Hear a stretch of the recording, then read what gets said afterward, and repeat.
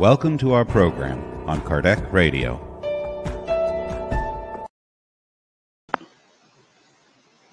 Hello, dear friends, and welcome to the Prayer for Peace moment on Kardec Radio. I'm your host, Daniel Peon. Again, so happy to be here one more time with you, my friends. As always, let's start our prayerful moment with the Prayer for Peace moment with a small prayer, so we can tune in with the high spirits and can also start our week in a beautiful way. I'll put some soothing music for us.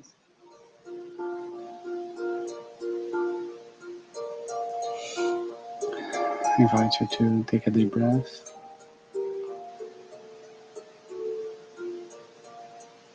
And let's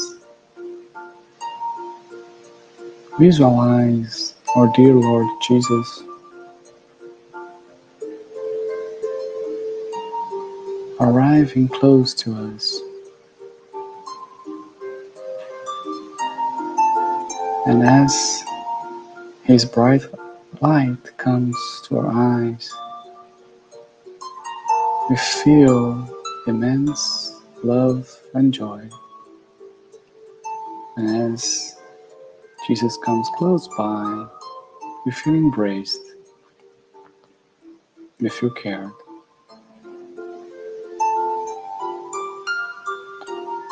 And we also feel very grateful and thankful to our God, because our dear Mother, Father God have created us, created all creatures, and also created our Lord Jesus that is surveilling and governing our planet and everything that we love inside of it. Thank you so much, dear God and dear Lord Jesus, for all your work and incessant love. We would like to also invite our spirit's friends, incarnated and discarnated, to join forces with us today, so we can all pray together for brothers and sisters who are in need, as you support us to keep focus, learn, and serve. And with much gratitude in our hearts, we would like to ask your permission to start this prayerful moment of today. And so be it. Okay, dear friends, today I have a special message for you. I found this in the Spiritist Magazine issue 26. It is from Humberto de Campos, with the mediumship of Chico Xavier. It is a big message from the chapter. However, I got a small excerpt, which I think gets the idea, exactly the idea that we need when we are praying for peace. So let me share, because it's so good. So it's called The Fight Against Evil. And when we think about praying for peace, a lot of times this comes to our minds, right? So, and that also happened with Jude, or Thaddeus, right? With Judas, who were always thinking how we, Jesus, and all of us could tackle evil in a more efficient way. He had a lot of,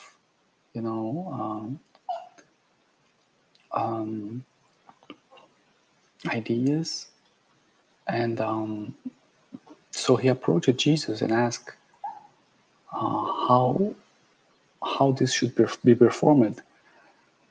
He had also tried to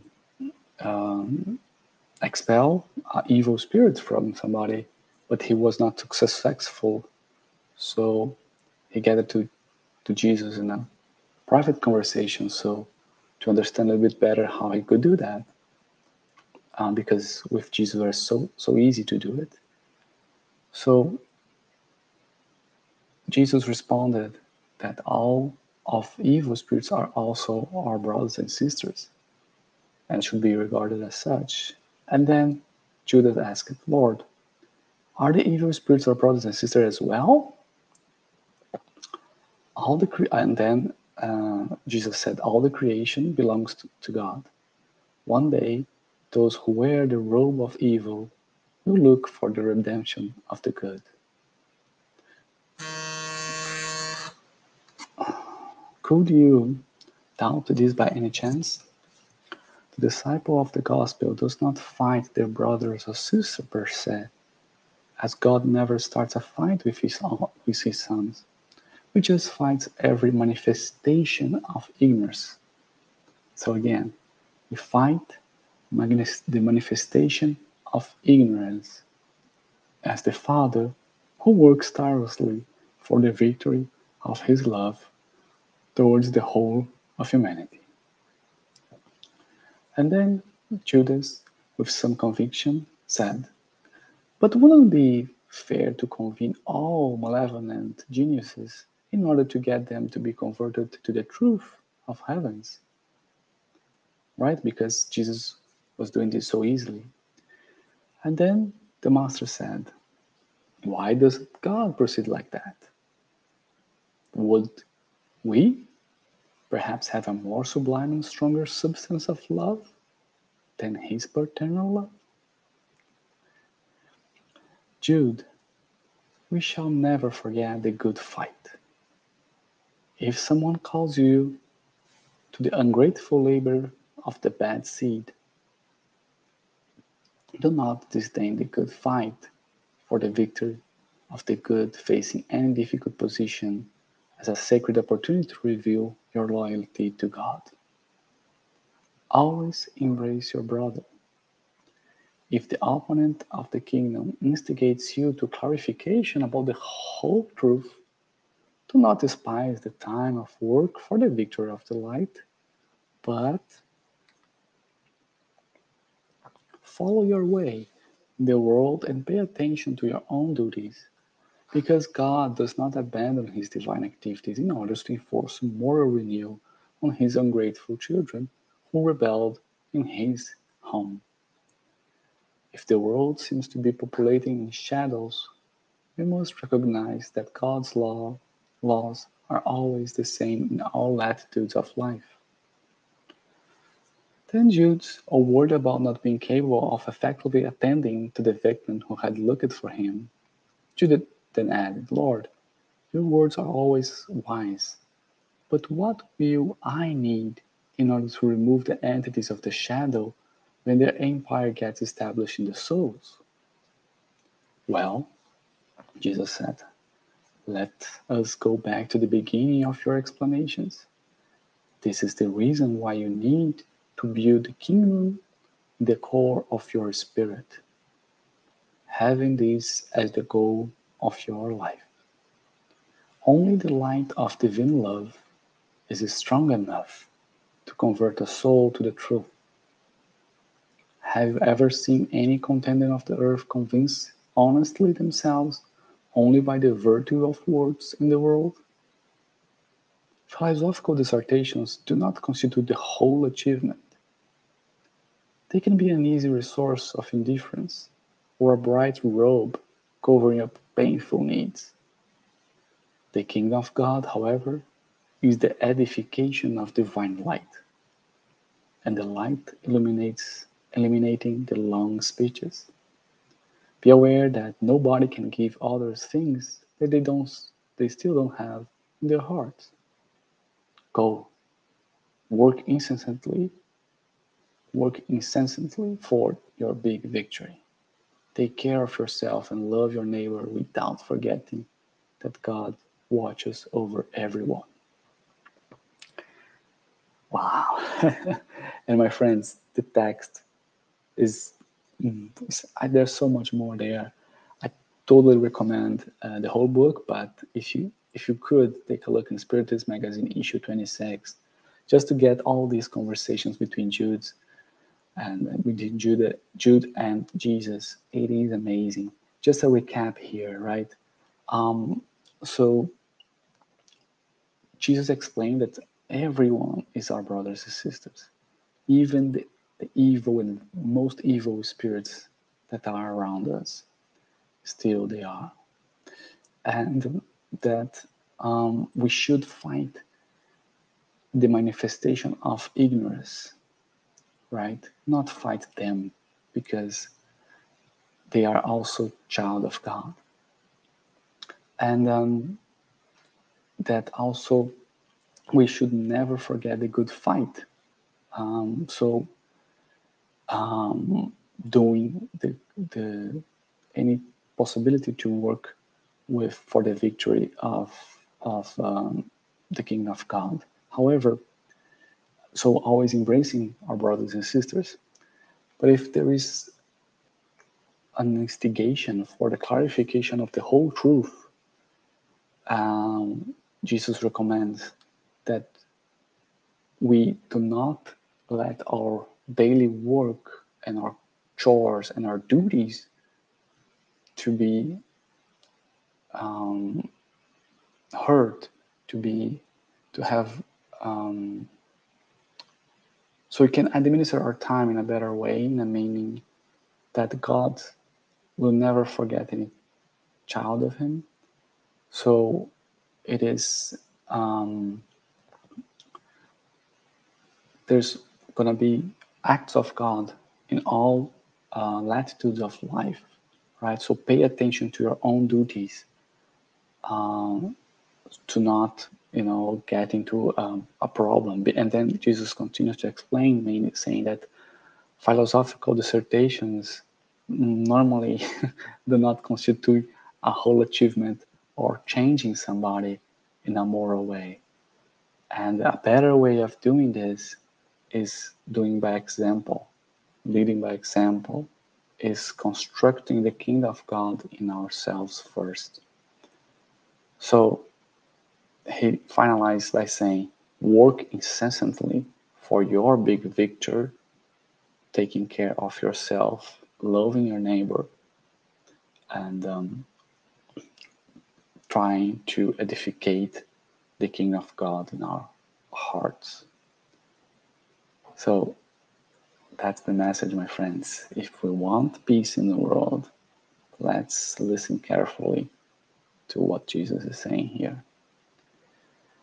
Thank you so much, Humberto de Campos, Chico Xavier, for bringing this message to us. Also, everyone involved with the Spiritist Magazine and the Kardec Radio team, SSVA, who are making also this available in many other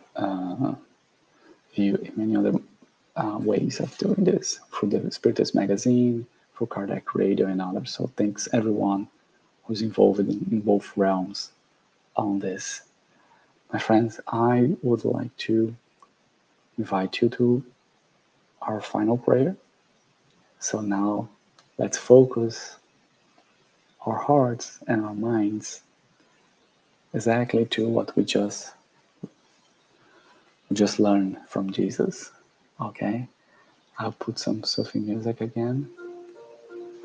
And I invite you to follow my words with all your heart. And I'll make my words to be inspired by the spirits and friends and guardian angels who are surrounding us. Dear Mother, Father, God, thank you so much for having the opportunity to be here today, listening to Humberto de Campos through Chico Xavier, that brought us the account from Jesus and Jude, where we could see ourselves as Jude, with so many questions, and still not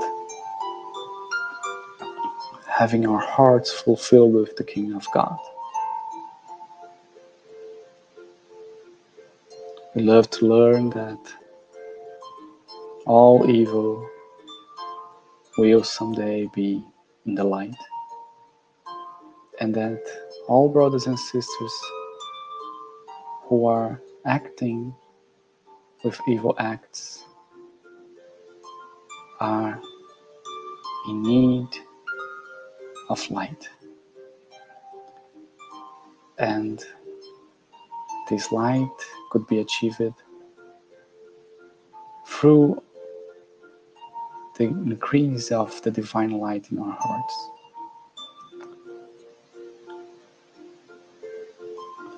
So we would like now to visualize our brothers and sisters who are afflicting others. So these brothers and sisters of ours, they are around war zones. They are feeling emotions of contentment and happiness with suffering and disgrace of others. They are feeling connected with the material world. They want to make justice. They feel anger. They are feeling lack of peace. So, dear Lord Jesus, allow us to connect with all evil spirits that are in need of your light. And we now pray for them, praying so that they can increase the divine light in their hearts. Because we do know that God is always in mercy with their daughters and sons.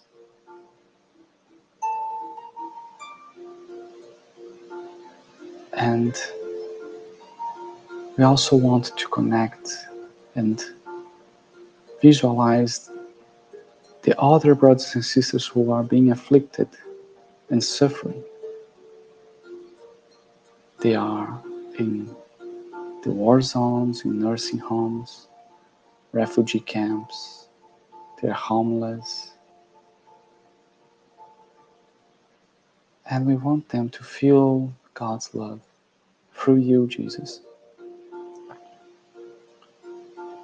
Thank you so much for being this bright light that can heal the wounded and bring hope to the hopeless. You, dear Lord Jesus, is the one that we must seek and try to apply your teachings in our lives. So please allow them to apply the same teachings, to forgive, to love, and to care for others. And as we visualize all our brothers and sisters getting better, feeling your love, feeling your care, Jesus, we start to see that all these dark and evil manifestations goes out from our planet, and the beam of light of God comes from within earth to outside, beaming in the universe its beautiful light, its divine essence, as we visualize the victory of the kingdom of God on this planet. And with much gratitude in our hearts, I would like to ask you, Jesus, your protection and permission to close this prayerful moment of today. And so be it. All right, my friends, thank you so much for your support and your company. And God willing, I'll see you next time, next Monday. Stay tuned. We have online spiritual care coming soon. And until next time, have a good week. Bye-bye.